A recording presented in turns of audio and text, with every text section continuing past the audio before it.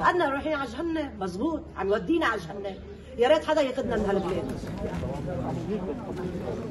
ما بعرف، انا متسطحه بالبيت سمعت شيء بوم، قلت وصلت عياط، قلت في مشاكل برا، نايمه ما بعرف شو بدي البس، لبست طلعت مثل الجنين، يعني حسيت الايام قومت. من نهار الجمعه دقوا للبلديه ودقوا لكذا حدا، قالوا لهم انه البنايه عم تفسخ بدها توقف. قالوا لهم تنام نبعث لكم الاغاثه لتشوف هالشيء، يعني قاعدين هونيك ما بسمع غير صوت عم تطقطق شيء، عم يطقطق. عم كدنا لهون، انا وصلت لهون ما لقيت غير شيء وقف خبط، اشطر الدخان تطلع والغبره تطلع، وصار اللي صار، وكان في مرة وبنتها بالبيت فوق.